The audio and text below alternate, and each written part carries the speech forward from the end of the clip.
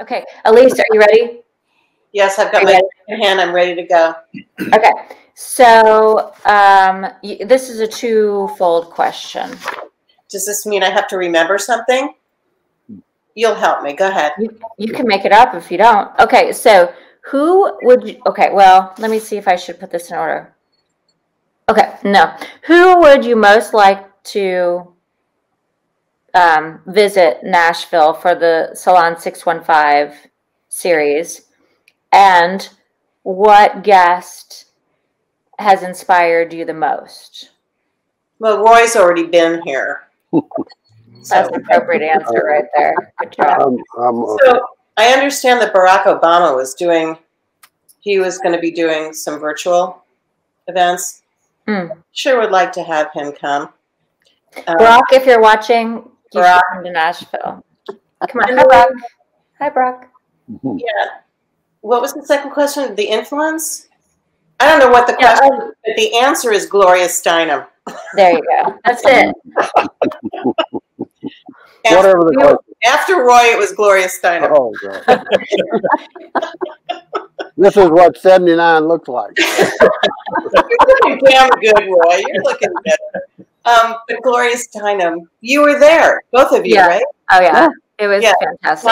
I don't know if you guys were there, but that was a momentous occasion for me. I mean, just in every way. I wish you could have moderated it. I'm just going to say that. Well, in hindsight, I mean, that was a daunting task. And they were friends, and well, yeah. I found that to be one of the things that she said that stuck with me. Let's see if I can get that. There's a difference between the past and history, and one is written, one isn't.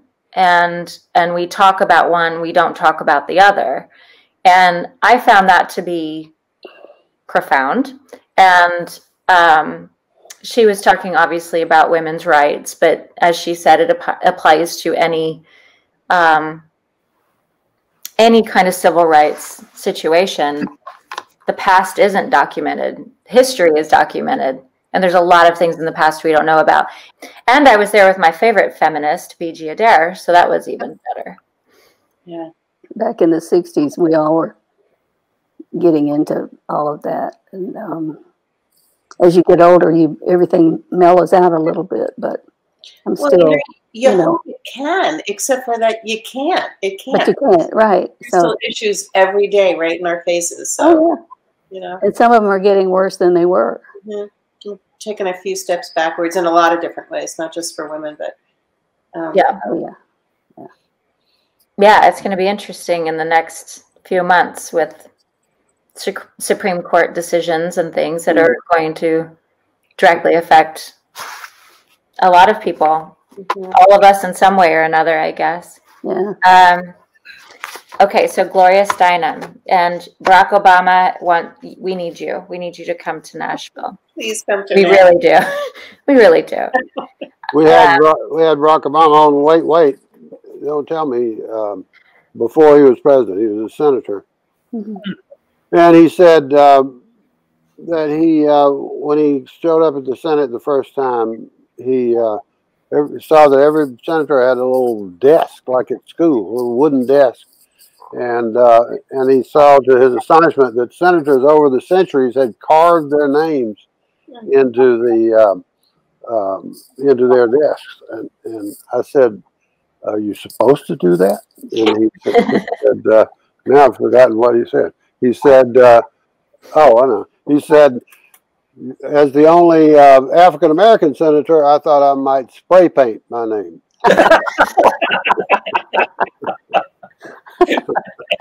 And a graffiti it. There you go. Oh my! I like it.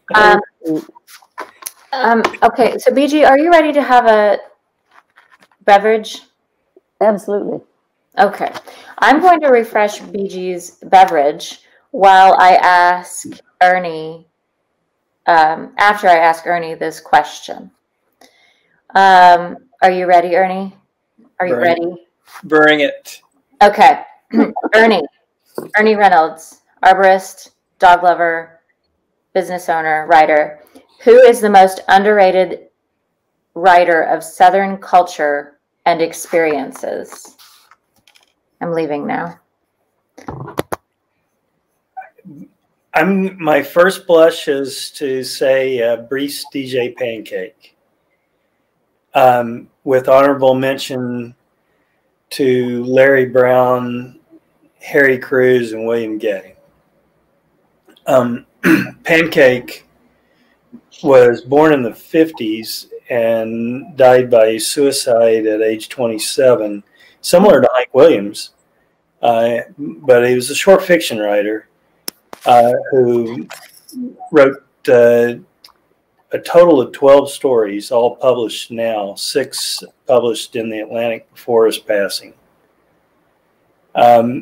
West Virginian, an MA, if I recall correctly, at the University of Virginia, high school teacher, and eventually a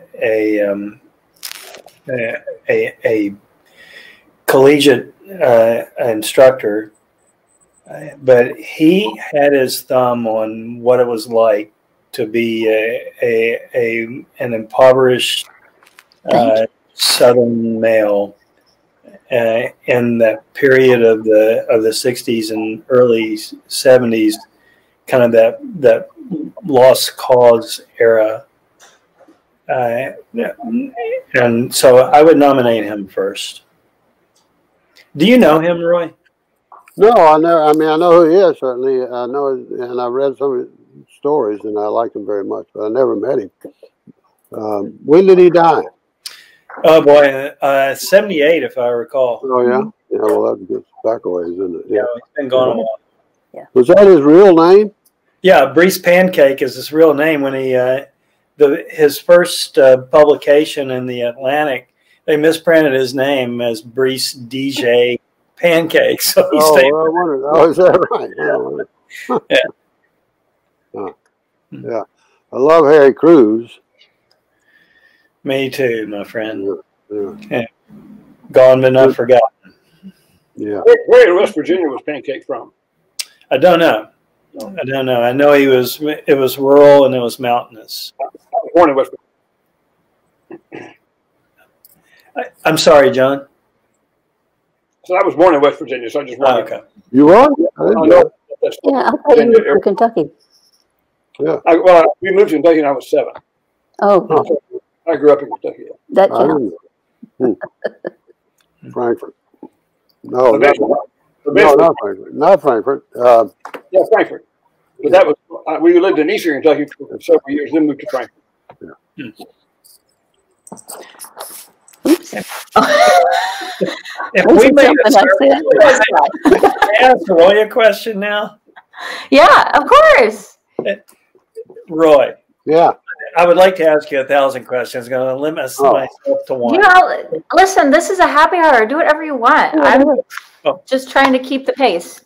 I'll get out of the way. When you were, did you kind of embed yourself with the Steelers? Yeah. In the 70s. Yeah, the 73 season. I was at Sports Illustrated then, and the editor of Sports Illustrated wanted somebody to spend a year with an NFL team, and at a liquid lunch, he worked up this notion and called me in, and I was divorced at the time, and but I picked the Steelers because I had watched them. I love Pittsburgh for one thing. I love the Pirates, and the Pirates were a really funny team back then in the 70s. And I knew that the Steelers were, that Art Rooney lived walking distance from the stadium, and that there were everywhere you went in Pittsburgh there were colorful characters, and I just thought it'd be the perfect team. So they really wanted me to do the Giants or the Rams or some big city team, but I held out for the Steelers, and I showed up at at practice. Not spring training. What do you call it? Fall training camp.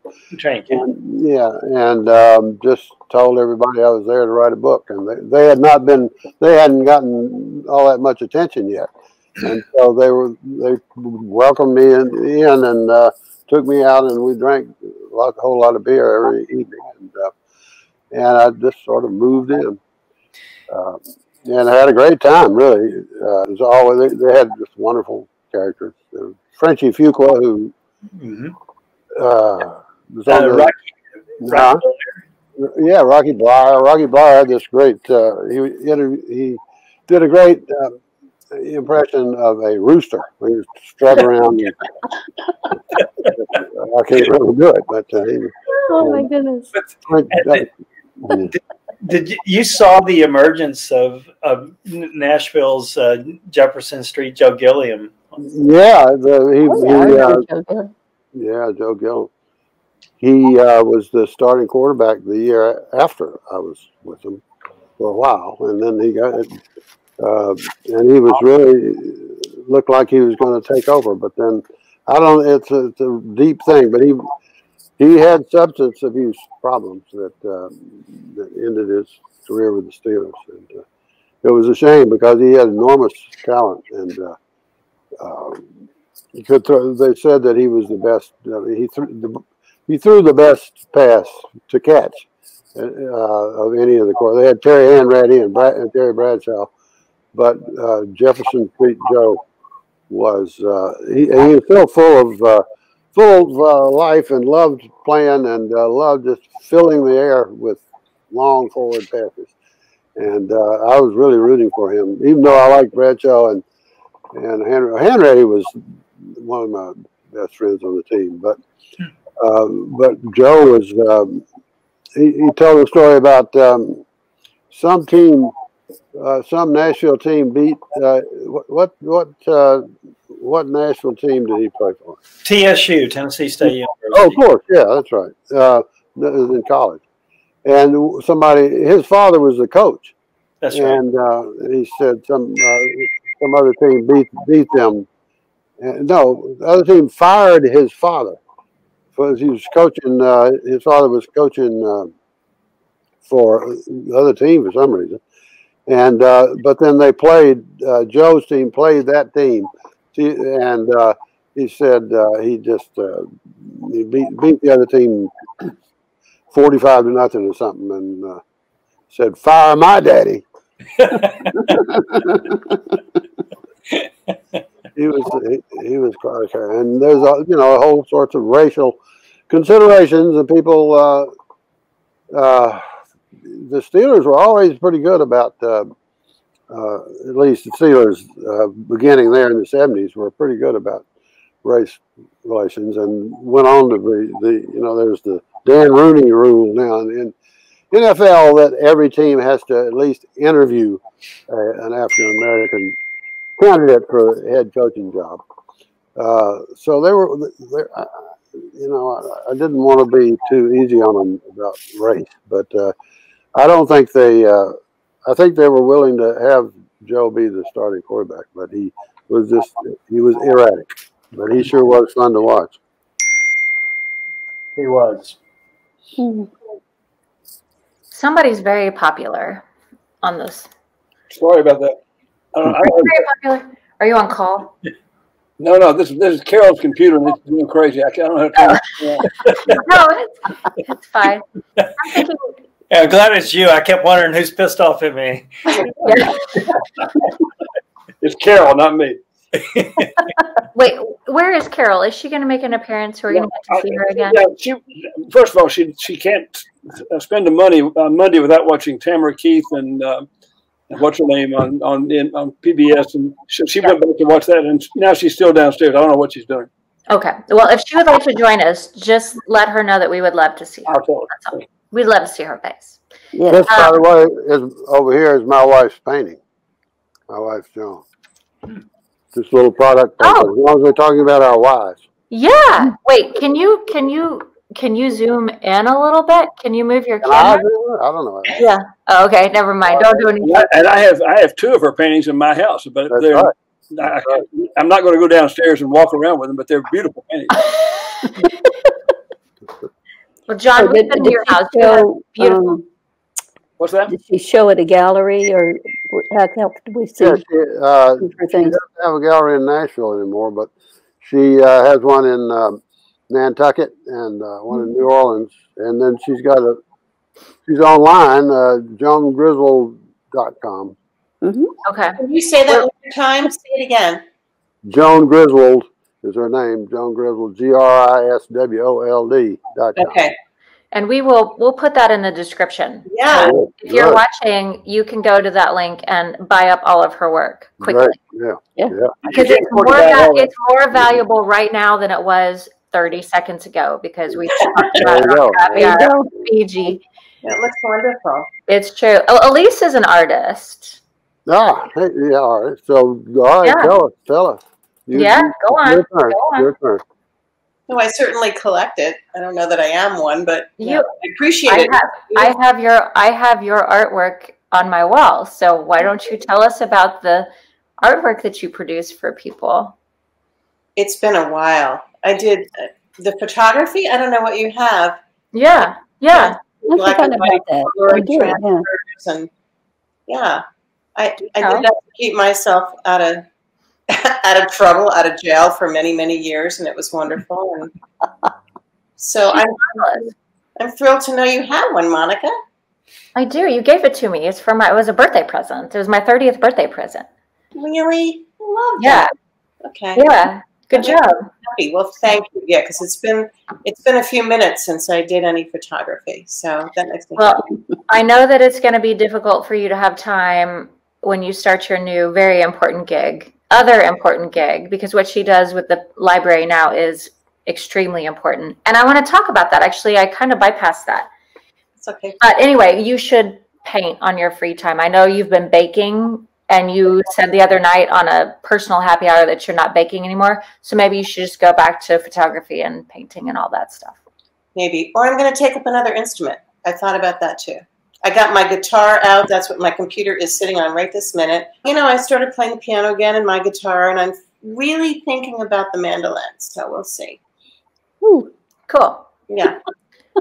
Because baking, I gained 300 pounds. I can't keep baking. Yeah. Are you... I have lots of other questions. Look, I have so many questions. But tell us about what you're doing with Parnassus when you transition. Yeah, so the director of events, first of all, I think all of you here know about Parnassus, and it's co-owned Ann Patrick, the author, and Karen Hayes, and here in Nashville, independent bookstore. And for those people in Nashville that remember when Davis Kidd closed, we were without a bookstore. And then Karen and Ann opened up Parnassus, and the angels were singing, and we were kind of right once more. And, it's really important for me just personally to do what I believe in. And the library career has been incredible. There's no institution like the public library. And, in retirement, it would take something pretty significant to get me out of my sleep, which I had planned on doing upon retirement. And so this job with Parnassus, which is just, an independent bookstore that I believe in all independent bookstores, as I believe in all small businesses that really, are part of the fabric of any community. It would take something like that to get me kind of out of retirement again. And the programs and the authors and all the incredible things they do aside from book selling, they enhance it, they kind of amplify the literary scene by 300 to 400 programs a year. That's insane. So I'll be very busy and just hosting different authors and just other events, and I'll keep you posted. My connection right now has been kind of on the library side of the salons, and now I will be kind of overseeing all of the events, and it's all different now. It's kind of like we are here, right? Everything is, we're continuing to do it, only we're doing it in a virtual environment. And I encourage people to really remember to, think about your local stores, think about the independents. I mean, all these big corporations, they're making money right now. But I think really in a small local business and an independent store, you are not a piece of data. You're actually a human being. And it's becoming more and more important these days for us to feel that way. Well, there is something, and we hear this a lot about people saying it's the conversation. It's to be able to make a phone call and to have somebody answer your call or to answer your questions or, whatever. And that really matters. And I know that the library, we've talked about this, they have adapted beautifully to the current situation, so people can still be active with the library but safe. And I'm assuming, I know Parnassus is doing the same thing. They have curbside pickup for books. You can order online. There's all these things, and bookstores across the country like that. They're right. We're all adapting. We're playing, it's so great because all libraries, we all play so well together. And then learning more and more about Parnassus, that a lot of times authors are having these virtual events, and then the bookstores are all working together and partnering together. Who does that? It's so really, cool. It's wonderful. So there's virtual, there's curbside. So there's really, I think, in both of the, both places, it's all about the patron, customer. It's all about the people completely. So, well, this next question kind of is a nice segue for anyone who wants to answer. It was not geared to an individual. I'm going to add my own little 2 cents on the end of it. What books are you reading now that you can buy from Parnassus or check out from the library? How about that? So anyone, folks want to know what are you all reading? What's going on in your world? I'll start out with that. And thank you for everything that you do, Elyse. That's awesome and enormously important. I'm just starting in Larry Brown's Tiny Love, and I am rereading Milton's Paradise Lost right now, which I'm sure I could both find. I find at least one of those on the shelf and order the other at Parnassus, and both at the library. I'm reading a book that my granddaughter, my youngest granddaughter, who's 16, wanted me to read. It's called This Could Be Your Future by Yancey somebody. It's a very interesting book. He's the person who started Kickstarter. And it's about really getting away from this idea that the most important thing in life is making lots of money, but it's actually creating an environment of doing good things. It's a wonderful book. Great. I'm looking up who wrote it. You said Yancey? Yancey's his first name, yeah. Strickler. Yeah, yeah. Roy, what are you reading? I've just picked up reading, now I can't remember the author's name at all, but it's called The Saddest Words, Faulkner's Civil War. It's about, it's a sort of looking at Faulkner now in light of everything. So the fresh look at Faulkner by a man who teaches at Smith College. I don't know. Michael Gora. Yeah, Michael Gora, yeah. Or is it Michael Gore? Oh, I guess so. Yeah. It's good. I just started reading. I just picked it up yesterday for my birthday. Joan did it, and it's I don't know. Faulkner is wrote about all kinds of wrote about slavery and all sorts of stuff that lots of people what they wrote about slavery and all kinds of stuff doesn't hold up too well. But this scholar appreciates Faulkner for how he's, to the extent to which he holds up, and also gets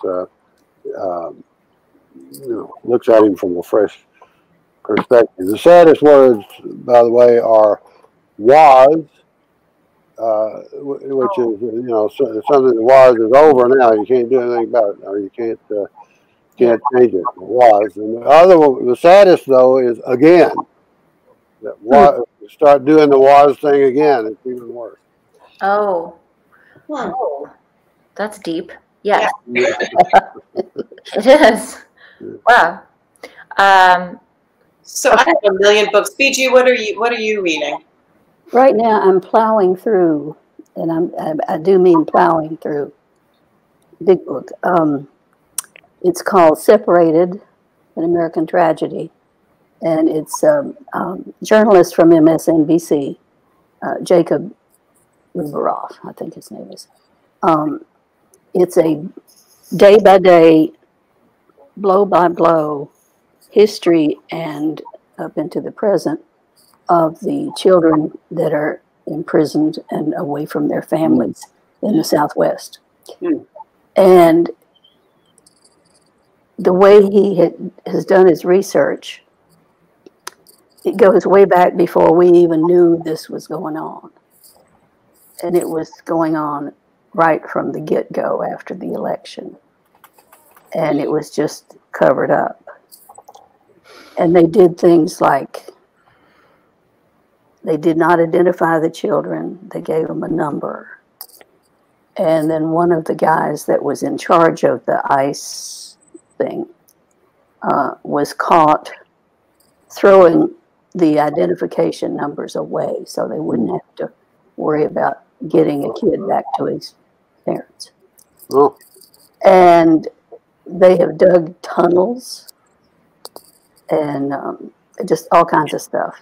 The kids have? The children dug the tunnels? No, they've dug tunnels and put more places for children to be imprisoned. Oh, God. And it's a lot about the wall that's being built.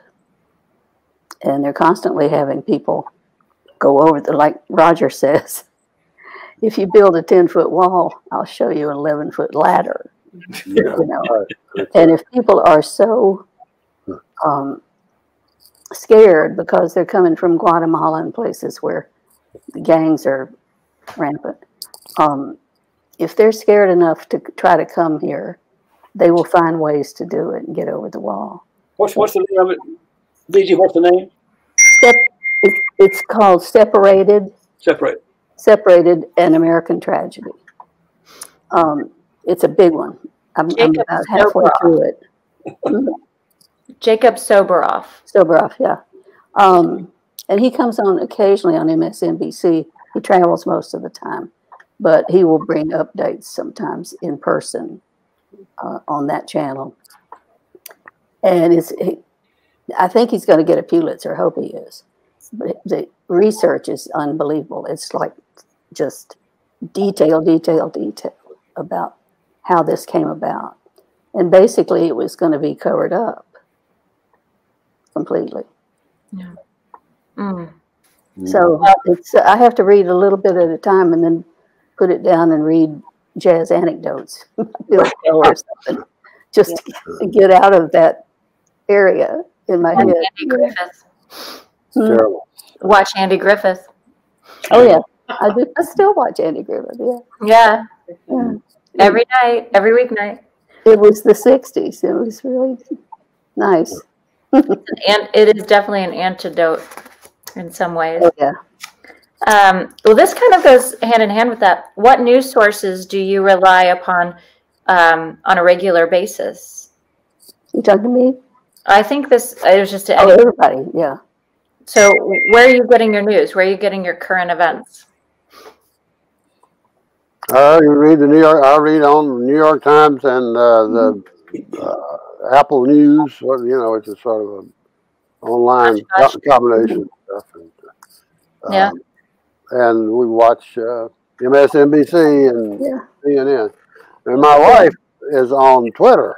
She's off into all these conspiracy people, and she also tells me about developments before I hear about them on my more mainstream from my more mainstream sources. Yeah, Twitter sometimes does that. Yeah. For better or for worse. Yeah. Sometimes do that. Yeah. I read the I read The Economist every week. I think it's the best source of news we can have. And I watch public television and listen to public radio. Yeah. NPR is the best source. Yeah, public radio. Oh, New yeah. York Times and public radio. And I have taken my world and gone like this. Me too. I can only take so much, but New York Times and public radio. Yeah. What about you, Ernie? What are you listening to, or watching? I read the New York Times on my phone first thing in the morning. I listen to a little NPR. My motto is up by 6, pissed off by 7. It takes that long? Yeah. Really? I'm slow to burn, John.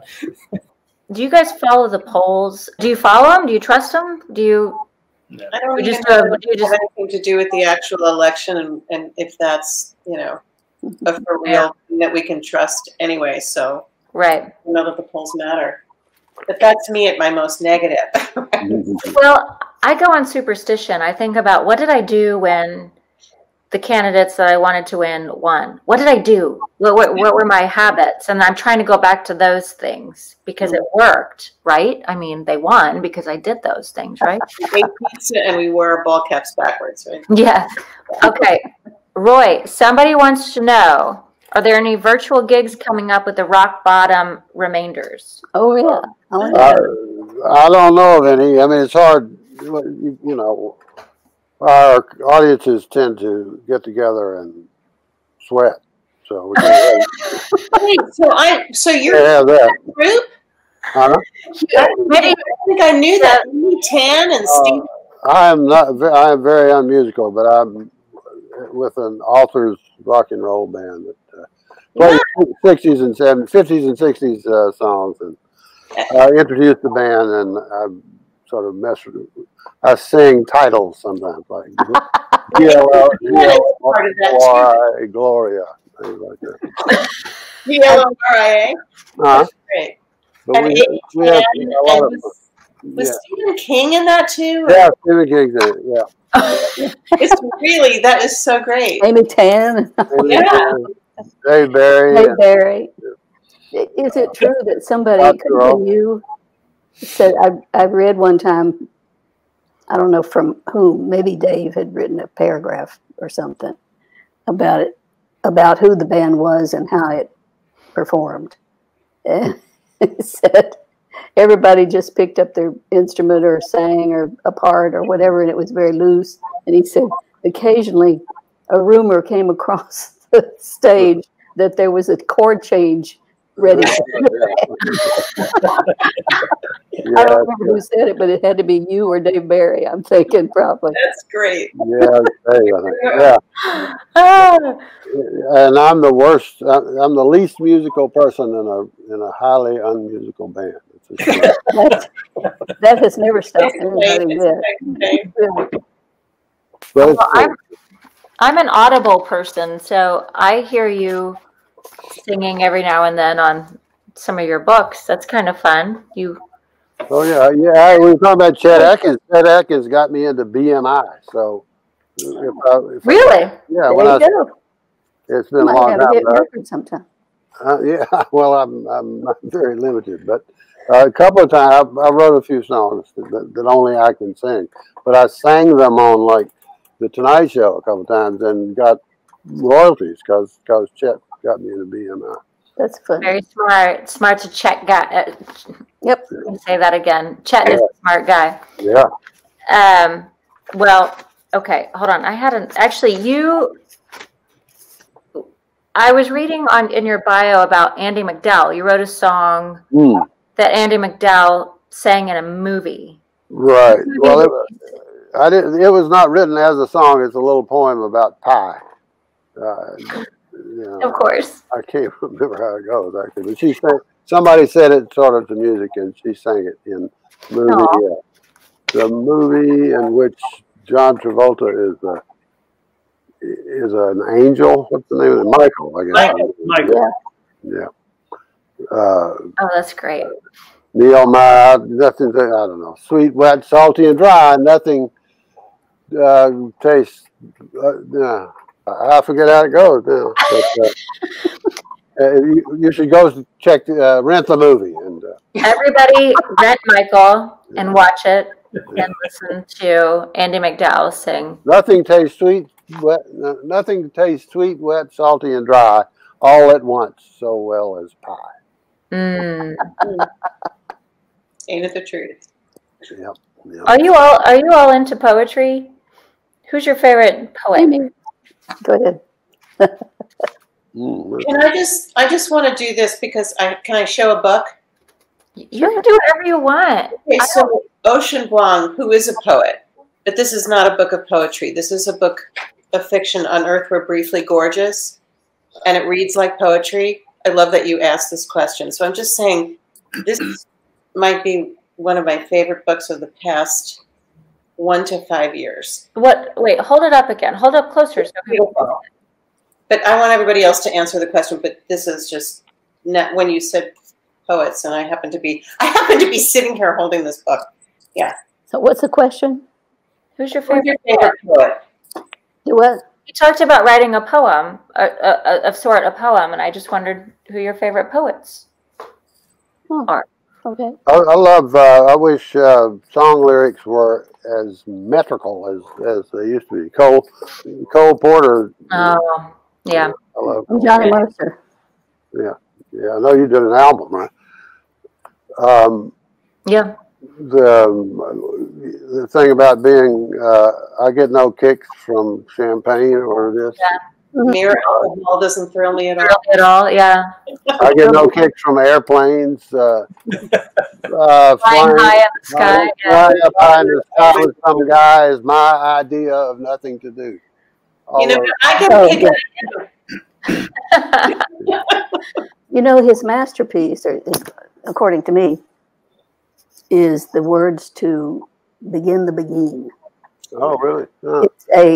It's a 64-bar song. You sing it through one time, and it's done. Oh. And it's like a short story. It's a romance, and the ocean, and the palm trees, and all that stuff. And it's just extremely beautiful. I know. I got to run listen to it again now. It's really something.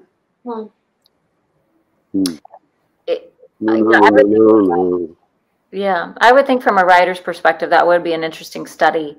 And I hadn't thought about that until now, but yeah. I hadn't thought about this either, but this was fun. One summer at the jazz workshop, Lori asked me to put together a little curriculum for learning how to write lyrics for a song. And I had about 6 or 7 pupils. And a lot of them had never written a song. And some of them had written all kinds of little things. And it was very varied kind of thing. And I was trying to figure out what to do. And my theory is, this is just me, I think that people like Johnny Mercer and Harold Arlen and the woman that wrote with Jerome Kern, and people like that are poets. It's not just song lyrics. They're poets. And if you read the words to Skylark with Johnny Mercer, you could find it in the lit book, in your dreams. But what I did was I printed out Johnny Mercer's lyric for Skylark. And then I printed out the poem, and I can't think of the guy's name now. Shelley, maybe, that wrote Ode to Sky. Ode to Sky, yeah, Shelley, yeah. I printed them side by side without telling who it was, and I asked them to tell me which was the poem and which was the song. And they answered all over the room, just different, and it's beautiful. I mean, the same images and everything came up, and they started out with that, and they were like, well, this is going to be hard. I said, yes, it is. If you make a song out of something, it's what makes a good song is that you remember the lyrics. Anyway, it was a lesson learned that I think that the major composers like Mercer are every bit as important as the poets. I like When I'm 64.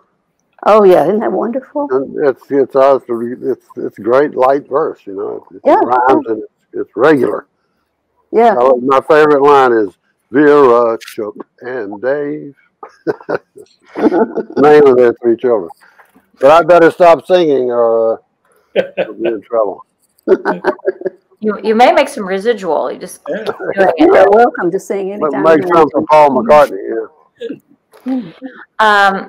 Was that the pizza? Maybe. I'll leave it at the door. Somebody knocked on the door. I have an early day tomorrow, so I'm going to check out. But I've sure enjoyed this. Yeah. Well, I was going to talk to you about your book, but we'll have to do that another time. But I'll show it to everybody. John. Show everybody John's book. This is John's book.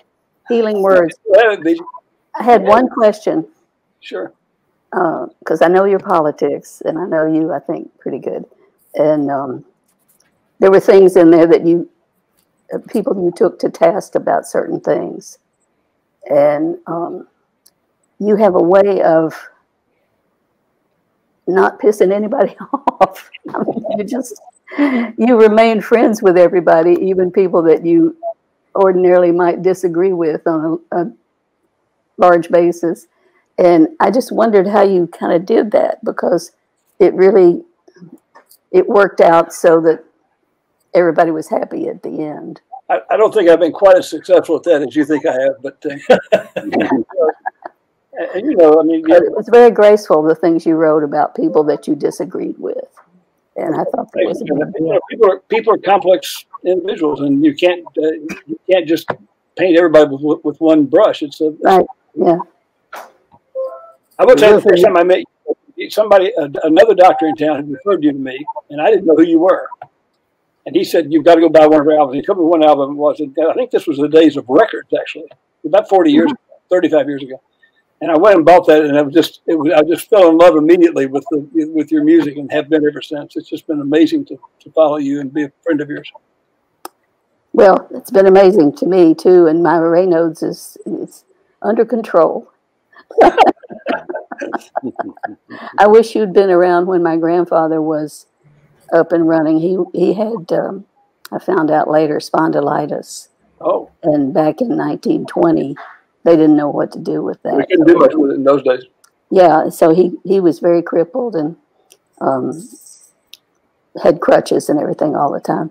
But, I said, the last time I saw you, I had a thing wrong with my thumb. It was because I'd played 6 shows at Birdland. Yes.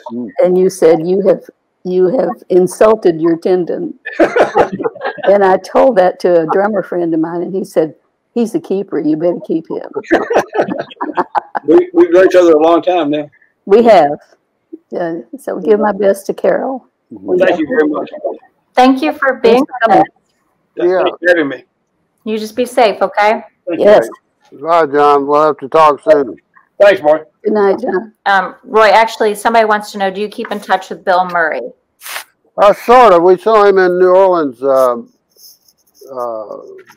few months before the pandemic. I haven't talked to him since, but he's just sort of pops up every now and then. And he's living mostly, I think, still in Charleston, South Carolina now.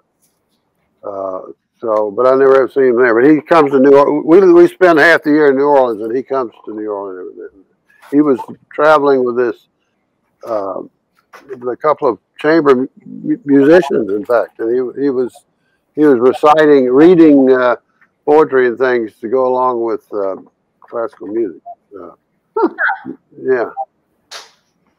You never know where he's going to pop up and what he's going to be doing. It's always something. He's got a new movie coming just out, I understand, with Scarlett Johansson again. Is that right? Yeah. Oh, good. Yeah. That's great. That's cool. I used to see him more often when I was in New York, but Ernie, somebody wants to know, do you prefer coaching or teaching? They're very similar things, actually. I feel lucky to have been able to and to actually perform at them both. So can't say that there's a preference, although there's more there's more instant gratification in coaching. There's a scoreboard and there's a clock, and at the end of the day, you know whether you won or lost. So in that way, I guess I prefer coaching. That's a very precise answer. Very good. Thank you. You're welcome. Let's see here. Did you say you have more questions for Roy? Ernie, did you say? Oh, you asked me? I could ask Roy more questions than he wants to answer. No, I'm not. Go ahead. What, like what? I'm where? Well, let's see. Who do you think, Roy? Who is your favorite Southern fiction author in the second half of who wrote in the second half of the 20th century? Or a couple of favorites. I don't want to confine you. Well, I don't know. Flannery O'Connor, I guess. If I had to just pick one. I guess Flannery O'Connor is sort of challenged now by correctness, but just because of she used the N word in some letters, and she's a wonderful writer, I think, and Faulkner, great writer. Eudora Welty. I met Eudora. Well, actually, when I had a high school English teacher who inspired me to be a writer, and she got to know Flannery O'Connor, and took me down to visit Flannery O'Connor when I was, I don't know, 21 or something, and it was great. I met her donkey, and I used to have feathers from one of her peacocks, but my mother threw them out for some reason. Some mothers throw out baseball cards, and some mothers throw out Flannery O'Connor's tail feathers. She said she was talking to somebody who mentioned a scrooch owl, and she said, "What's a scrooch owl?" He said, "That's one of those owls that lands next to another bird on a branch and scrooches over and scrooches over and scrooches over till he grabs the other bird." And what was the other thing she said? But she was really nice, and we had sherry and cookies, and her mother was hovering in the background. It was just about 1 year before she died. I edited a book of Southern humor, and I think she's the funniest great Southern writer. So, like A Good Man Is Hard to Find is all about somebody killing off a whole family one by one, but it's still funny. Yeah. And comical in a fierce sort of way. So I guess I would pick Eudora Welty. I went to Eudora Welty's house one day. Wow. I always wanted to meet her. Yeah, she was real sweet, real nice. I wish I was too shy to write her a letter. I probably could have had a little bit of a correspondence with her, but I thought, she don't want to hear from me. And then next thing I knew, she had passed away. So, I'm trying to remember a book of hers that I read early on. It was a big one. Had several big characters in it. She had a girl that played the piano, and she played at the old movie houses before they had music on the film. And she had this wonderful, I know that she must have studied piano when she was little, but she said the girl just gave it up after a while, and she said, "I just saw my life going away with those damn yellow Schumer covers." Those yellow what? Schumer covers. Schumer covers. Yeah. Yeah. I mean, that was so inside for her, because I knew I've still got them in my music room. I got a stack about like this with the yellow covers on them. She wrote a story called Powerhouse. inspired by a Fats Waller concert. That's Oh, really, that I didn't know. Yeah. powerhouse. Yeah. You know, and I'm a big Charles Portis fan. I love Charles Portis. He died. I was friendly with him, in fact. True Grit and Norwood. He's really funny. I tend to like good writers who are funny. In fact, I think all the best writers are funny. Mark Twain, Dickens. Yeah. Do you read George Saunders? Yeah, I read. Didn't read that Lincoln book, but I read the stories. Yeah, early on. Good. Yeah, I think he's much inspired of Twain. He's so fun. He can say very difficult things in a humorous way, and gets away with it. Yeah, he's good. He's good. I have one more question for you, and then we'll call it a night. How about that? Okay. Is that okay? Yeah. I'm gonna. This was geared actually towards the writers, but I'm gonna open it up a little bit. The question was, what haven't you written about that you would like to write? But I'll open it up to say, what type of things haven't you read that you want to read about? Well, you know, there's so many, like politics. The politics stuff going on is so tiresome, and so. I mean, I feel like I ought to be writing about Trump and the astonishing takeover of the country that he seems to be pulling off, or has been pulling off. But I'm just, it's hard to come up with anything fresh to say about it. Yeah. I keep thinking I'll just, but he's hard to turn the corner on. You know, he's so shameless that you can't embarrass him. Right. And so I'm frustrated by not having written much about him, about government these days. Well, maybe you'll have somebody new to write about soon. Yeah, yeah. That'd be nice. Yeah, it would. Yeah. What about, what do you what I was saying about the difference between the one difference between the Democratic ticket and the Republican ticket this time is that both Biden and Harris have big smiles, have big, natural, engaging smiles, but neither Trump nor Pence does. Trump has all these weird little smug smiles, and Pence looks like he is, bit down on something. Yeah. Maybe a little constipated. Yeah, right.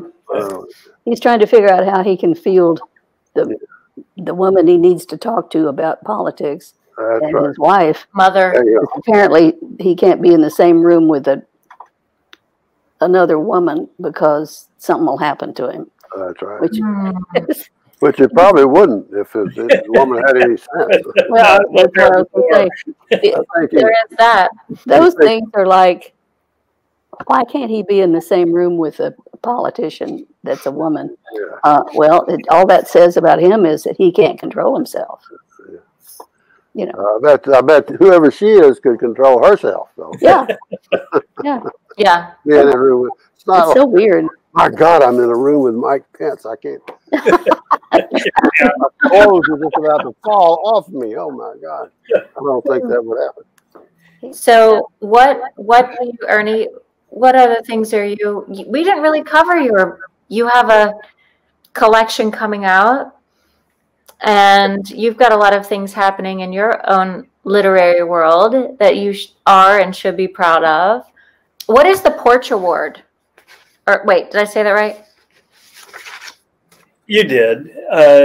There's a Nashville Porch Writers is a collective group of local writers and artists, and they give fiction and poetry awards away once annually, and they're embarrassing me. I would rather move on to something I'd like to do that I haven't done yet. I would like to do similar to what Roy has done, to be able to, when he observed the Pittsburgh Steelers and kind of was embedded with them for a year. To be around a group, it could be a political group, it could be a community organization of some sort, it could be a professional or collegiate sports or a high school sports team. But just to watch the embodiment of a team come from individuals, and to note the separations and the elasticities of the fabric that tie us all together, and where the breaking points may be in individuals under stress or competition. So be able to sit in somewhere and just watch life happen around me for a while. That would be good for you. Yeah, can I hang out with you guys and just write about it later? Sure. Let me in the house. Sure. Well, congratulations on your porch award. That's incredible. Oh. I'm a big fan of the porch, and Katie and Susanna. And They're great folks. Yeah. Very nice people. Thanks. I'm glad that you know them. I ask, what do you coach? I coached. I informally coached women's fast pitch softball. I was from high school to colleges, and then eventually there's a professional league in America that I coached in for a while. Who knew? Who knew? Yeah. That's great. The Renaissance man. I'm so glad. Yeah, that's great. I'm impressed. What league is that? The National Pro Fast Pitch, Roy. It's got That's a softball. affiliation with MLB. Yep. Great. I tried to play softball as a kid, and I was benched the whole season. I think I cried a lot. I think they said no. There's no crying in softball. Well, I can't thank you all enough for doing this and just hanging out with us tonight. You know, we started this just as a all of our world just shut down like everybody else's, and BG's concerts, my concerts, just kind of, halted, hopefully temporarily. And so this is a nice way for people who are like us in quarantine and just wanted to have a chance to be distracted for an hour or two online. So thank you all for doing this and joining us. And just a couple of quick little things. We support live venues. They were the first to close. They'll be the last to open. So look at the description so you can see all the venues we're supporting, and wear your mask. Model them for us if you would like. And just thank you so much for doing this. We appreciate it. Thank you. I enjoyed it. Thank you. It's great to see Y'all be Honored to meet out you. there, okay? Yeah, definitely. Great.